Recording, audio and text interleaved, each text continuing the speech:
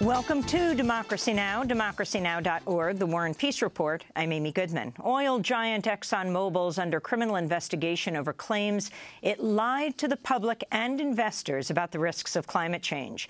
New York Attorney General Eric Schneiderman has issued a subpoena to Exxon, demanding the company turn over financial records, emails, and other documents. This comes after recent exposés by Inside Climate News and the Los Angeles Times revealed that for decades, Exxon concealed its own findings that fossil fuels cause global warming, alter the climate, and melt the Arctic ice. Exxon scientists knew about climate change as early as 1977, but beginning in the 80s, the company openly embraced climate denial, spending millions of dollars funding outside groups that sought to undermine climate science.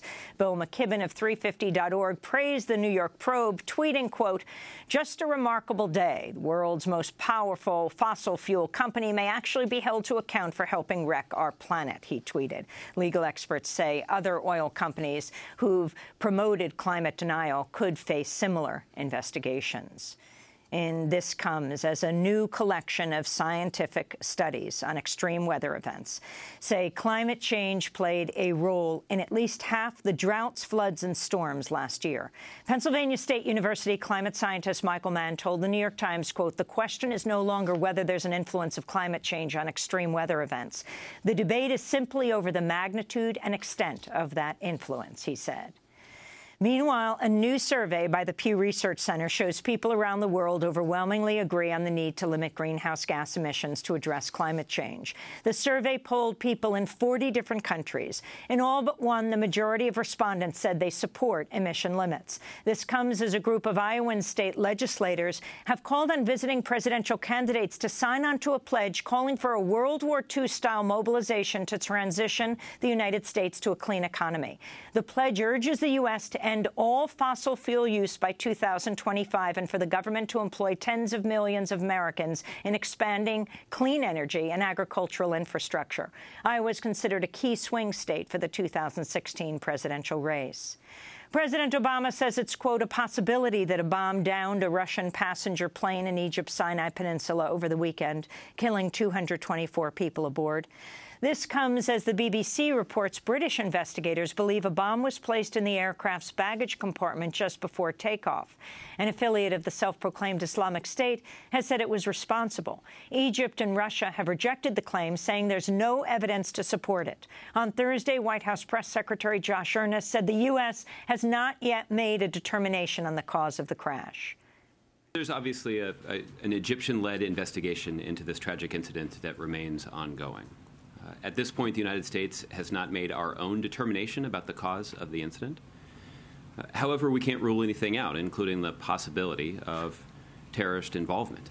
A program intended to help Central American children apply for refugee status has failed to admit a single child into the United States in over 10 months.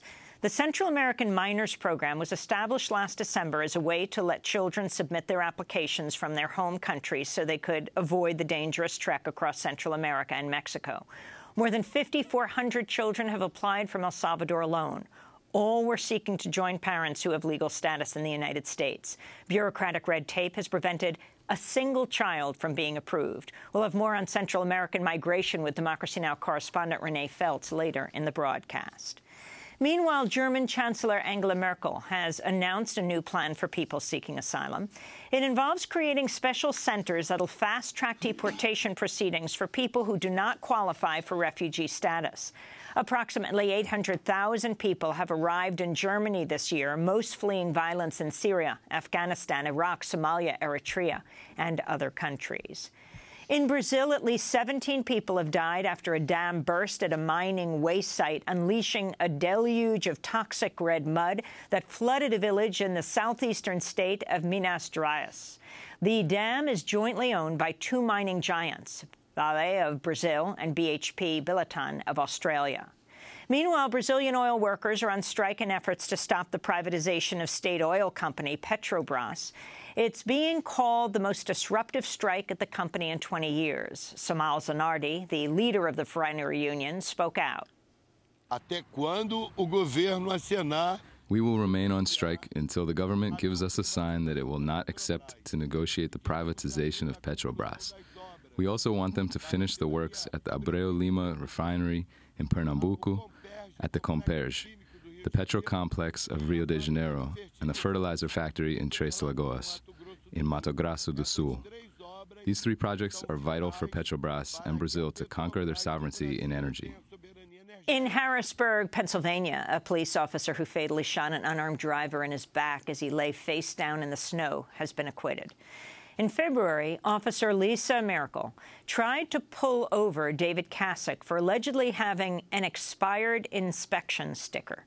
She chased him to his sister's house, where Kasich got out of the car and ran into the backyard.